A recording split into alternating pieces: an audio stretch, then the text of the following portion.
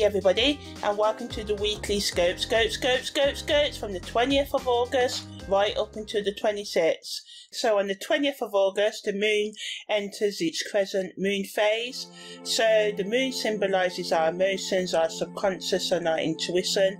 So when the moon is in the crescent phase, it is a time of new beginnings and fresh starts, setting your intentions, focusing on your goals. And if you want to know more about the positives and the negatives of the crescent moon, then check out the playlist or the link. And also today the moon enters void of course. When the moon enters void of course, it means it's not making any major aspects such as square, conjunction or sextile to any of the other planets or the sun. And some astrologers say it's best to put some things off at this time. Today it enters void of course at 9:08. Also today there are 3 transits. So first we've got, today's transits are Mars quincunx the moon's north node, Venus making a square to Jupiter, and the Sun is making a quincunx to Pluto as well. Mars's exact conjunction with the moon's north node is going to be tomorrow, the 21st. So this conjunction can bring about a sense of unease, discomfort, as these two energies and these two needs within ourselves, we may find it hard to find common ground between the different needs of Mars and the moon's north node at this time. But on the positive, as always, it can lead to a period of continued growth or you starting growth and evolution. It wants you to step outside of your comfort zone and supports that and confront any obstacles that are stopping your progress right now. Moon's north node wants us to be authentic in our actions, and Mars sometimes a negative can just make us want our own way and follow our ego. So we need to find the balance between, those being authentic and thinking before we act and being impulsive and just going for it. Even with the chaos, this is a perfect time for groups dealing with conflict or experiencing it firsthand to, resolve conflicts between them. So it's essential today to do your best to maintain your cool and stay calm when you're under pressure. Also, Venus's square with Jupiter can add the touch of boisterousness to your social calendar. It allows you to let loose and enjoy the company of others and your own company. It may heighten your desire to indulge in sensory pleasures as well. So it's indulging in nice food, nice drink, anything else like dancing, being intimate, being more tactile, wanting to touch and be touched. Just make sure consent is always there and you stick within people's boundaries and you assert your own personal space if need be. The square between Venus and Jupiter can want us just to seek pleasure more, and we may overspend, so we need to just watch out for that. So remember, too much of a good thing can lead to physical discomfort, financial instability and insincerity in relationships, so just watch out for that. From the 20th to the 22nd with the peak also on the 21st, which is tomorrow, the Sun's making a quincunx to Pluto, so this can bring power struggles to the forefront over the next few days. But the best use of this is to confront any fears on underlying issues that have been holding you back, and watch out, because people can get easily hurt by words and actions right now as well. In the negative end, people can be manipulative, and this can lead to problems in relationships or group dynamics. So messing with the Venus square Jupiter, that can make us want to socialise and for it to be all pleasurable. So just watch out for that, because Pluto can bring the urge to dominate, and this can cause conflicts because people don't react well to having their personal wishes challenged as well. Also, a good use of this energy is to use it for self-exploration and personal growth. And ultimately, these transits of today challenge us to confront and overcome any obstacles to reach our full potential, as well as watch overdoing anything as well. On the 21st of August, the moon enters Libra. So, you know, how this affects you depends on your natal chart as well. But this in general can make us more social, so adding to the energies I was talking about yesterday that makes us more social and diplomatic as well. So it's good for reducing conflict as well. So it's a good time for networking and building relationships or repairing any trouble in relationships. People may be more in tune with beauty and sense of art and just being more open to exploring new things as well, which may be out of their comfort zone. On the downside, the moon in Libra can make us indecisive and fear conflict. If you want to know more about what to do and what not to do during the moon in Libra, check out the audio in the link or the playlist. Also today, Mars is making an opposition to Neptune, so this can increase our imagination and creativity on the positive side, as it can spark inspiration, encouraging us to think outside the box. On the downside, we may experience, you know, fluctuating energy levels, where we may find ourselves feeling washed out or physically depleted at times. The urge to escape reality can also be strong, leading to a lack of motivation or effort in pursuing our goals. So it's important to stay focused and motivated in pursuing our plans, and while reality may seem strong and discouraging at times, remember that success often requires perseverance and determination over a long period of time for the majority of human beings. And this is not to say that people will get things more easily. We all have our, you know, great lifetimes where we get things falling into our laps, or our trying lifetimes if we're going to use astrological talk, and we all get our square and opposition lifetimes where we have to just work a bit more harder for things. So yeah, take small steps towards your objectives, even if they initially seem insignificant today, you know, because often it's the small things, the small daily habits that create our destiny. So take time out also to celebrate every little accomplishment along the way to maintain your motivation as well. People may also battle with weak will or character over the next few days. Being mindful not to be influenced and easily manipulated by others during this time, and don't do the same to others take advantage of them. There's a risk of becoming a pushover, allowing others to take advantage of your kindness and generosity. So yeah, be compassionate, empathetic, but just make sure, you know, you're doing it to the right people, and you know, you're not being taken for all right. Yeah, there's also a danger of falling ill or being prone to infections during this transit, so it's beneficial to take precautions for your health and well-being, but you know, taking proactive measures to strengthen your immune system and avoid situations that can put you at risk of infection. This includes practicing food hygiene, getting enough rest, and eating a balanced diet as well. Also, be cautious when working around inflammable or toxic substances or any dangerous conditions as well, because there's an increased risk of accidents if you're being mindless or just being, you know, aggressive or absent-minded and not paying attention. So overall, the best use of this energy of Mars opposing Neptune is to use it to, you know, be imaginative and creative.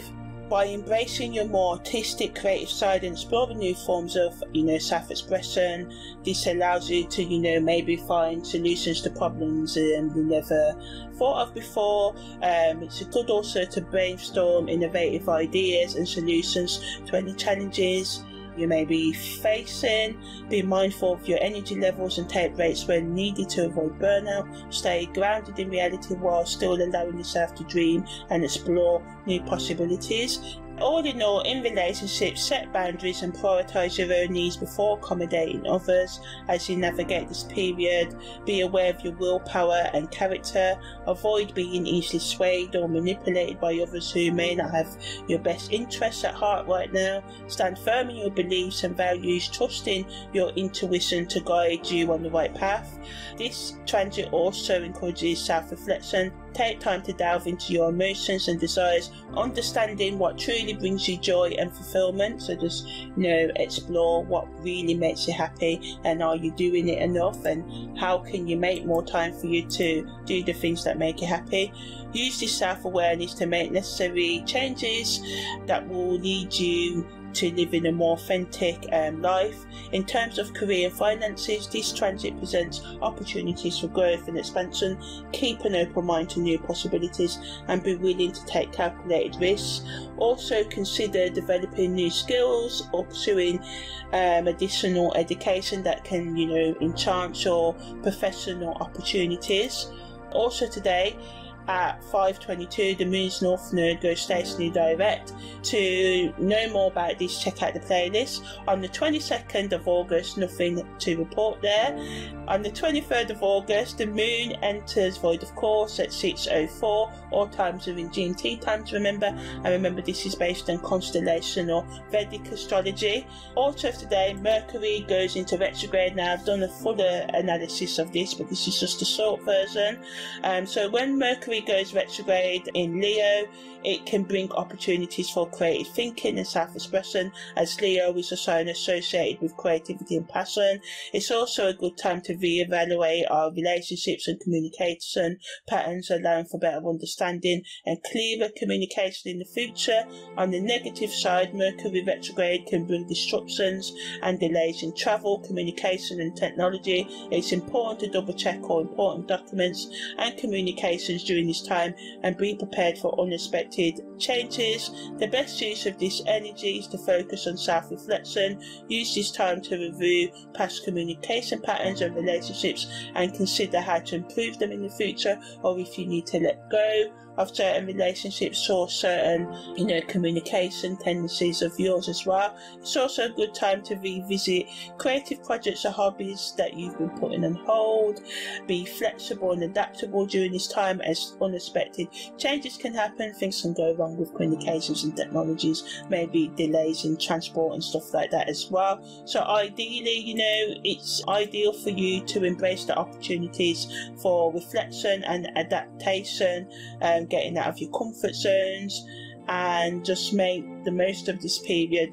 So yeah, that's Mercury retrograde. Also today, the Moon goes into Scorpio, which also supports this deeper introspection and deeper connections in relationships and stuff like that as well, but also can bring power struggles and add to the drama of Leo, as people want to get their own way. So just watch out for that. So if you want to know more about the Moon in Scorpio, check out the playlist. Also today, there's a trine between Mars and Pluto, which is strongest on the 25th of August. So on the positive side, this transit encourages us to be daring and take bold steps towards making radical changes in our life. It empowers us with the ability to push through reforms and transform stagnant situations. It's an ideal time to tackle challenging projects or address long-standing issues that require courage and determination. So this can be conflicts in relationships, conversations you've been putting off having,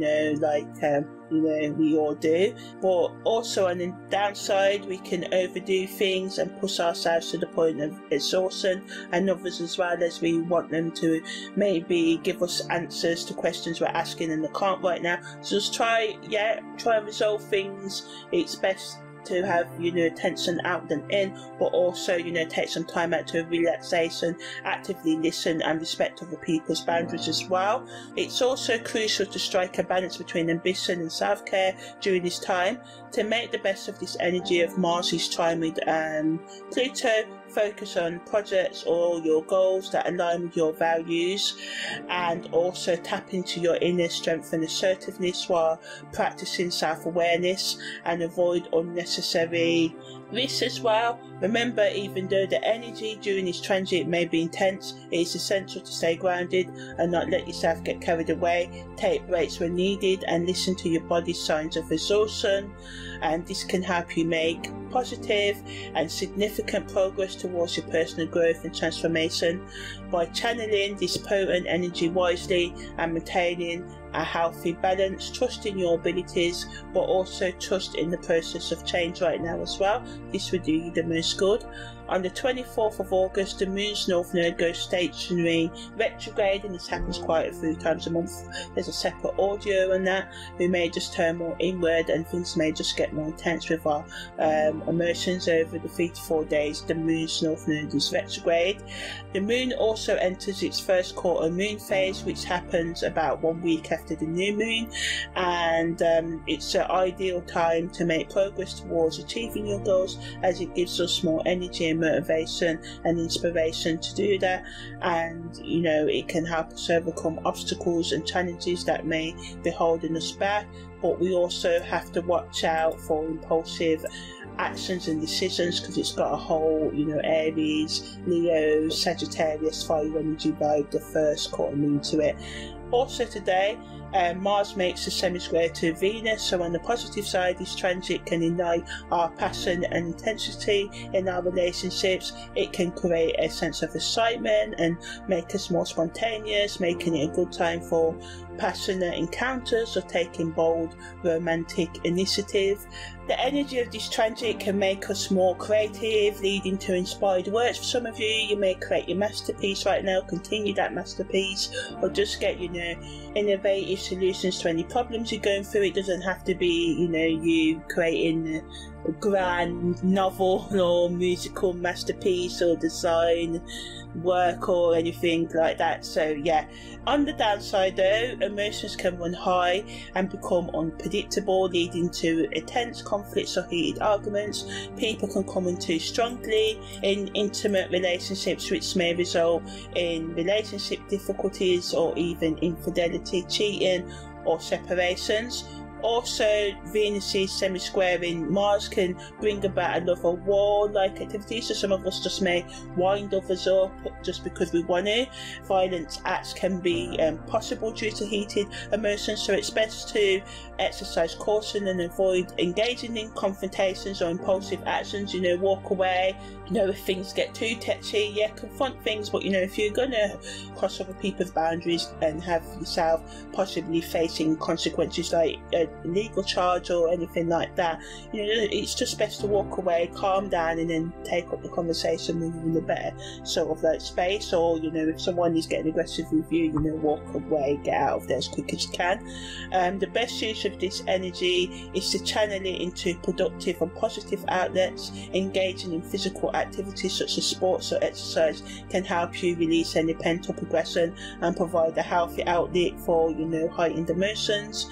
Whether it be writing, painting or any other form of artistic expression, as I said before, allow the passion and intensity to flow into your work and create something truly unique and impactful. Like I said, this can just be recording your voice, writing a blog post, playing a game, you know, just something that just takes you out of yourself and just makes you happy. It doesn't have to be some grand sort of creative masterpiece. It's also essential to approach relationships with mindfulness during this time. While the intensity can bring excitement, it's crucial to communicate open and honestly with your partner to avoid misunderstandings or hurt feelings. Take the time to listen to their needs and express your own in a respectful manner.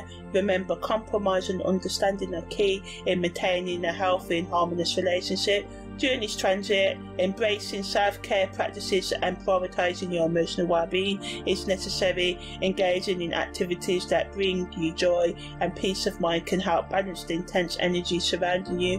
Whether it's indulging in a relaxing bath, practicing meditation or spending time in nature, find what rejuvenates your soul and make it a priority. Ultimately, this astrological transit offers a unique personal growth and transformation opportunity. By using this energy and channeling it into positive outlets, you can not only navigate this period with grace and wisdom, but also emerge stronger and more self-aware. Remember, emotions are a powerful force that drives us towards great achievements and at times regrettable actions. But by exercising caution and being mindful of your own, you know, feelings, emotions, you can ensure that this transit becomes a catalyst for positive change in your life rather than a destructive force. On the 25th of August, the moon leaves via combustion, which is the fiery way, which is between the 15th degree of Libra and 15th degree of Scorpio. If you want to know more about that, I've done a separate audio,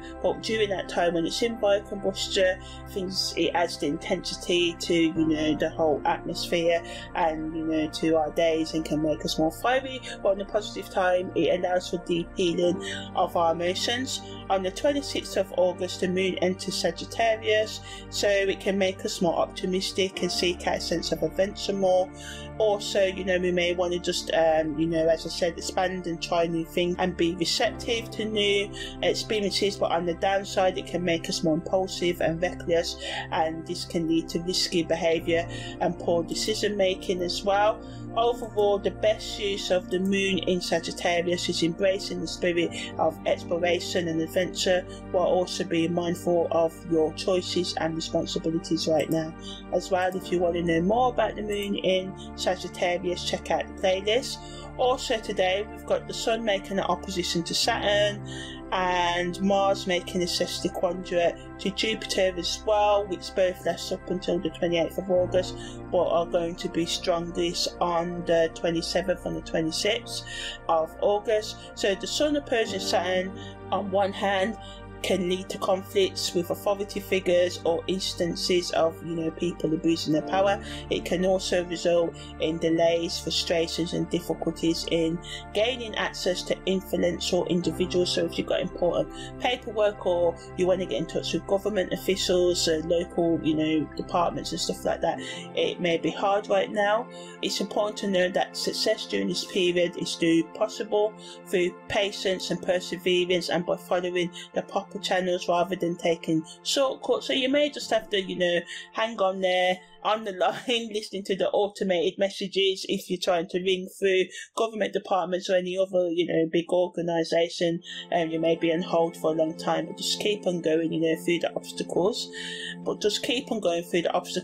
So the challenges that, you know, you face today may lead you to destructive behaviour, so it's crucial to exercise caution and just be mindful of your actions. You know, don't act out of, even though you may be frustrated and all of that, like I said earlier, you know, don't let your behaviour lead you to legal consequences because you're just feeling a bit, you know, frustrated right now. Just try and chill out and just give yourself time and try and be as patient as you can, even though, you know, it can be kind of deflating and just time consuming and stuff.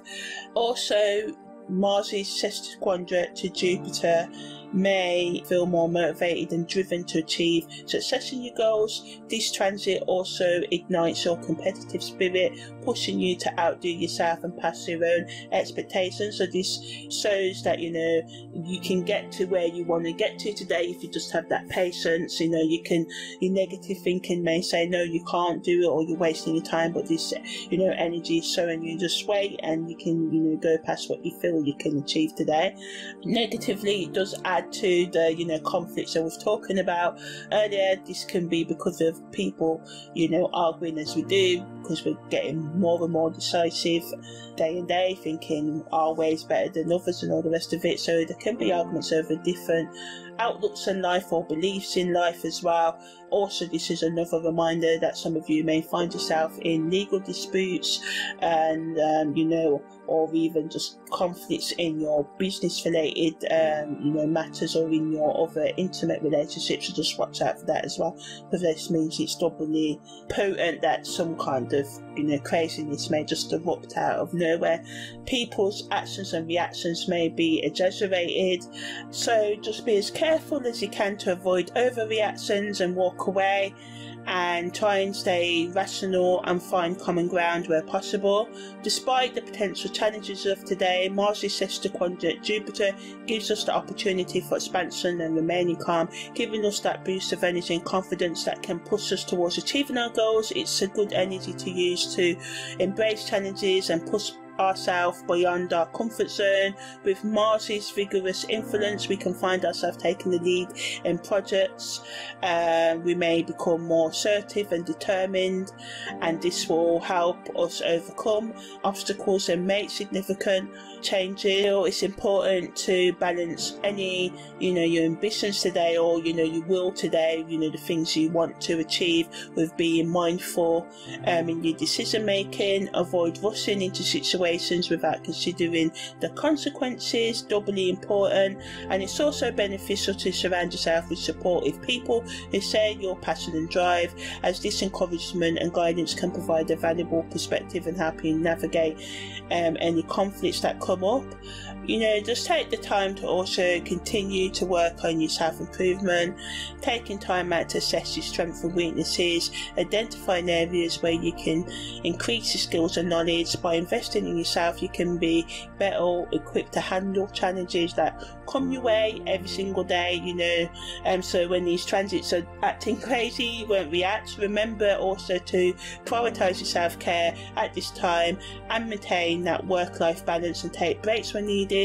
Burning out or neglecting your well-being can stop your progress and diminish the positive impact of Mars's sextil to Jupiter as well. So today, as you navigate both these transits, remember to approach them calmly and rationally instead of reacting impulsively.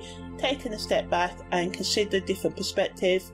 Finding common ground where possible will help you create understanding and resolution to any issues that come up. So yeah, that was the weekly scopes from the 20th to the 26th of August.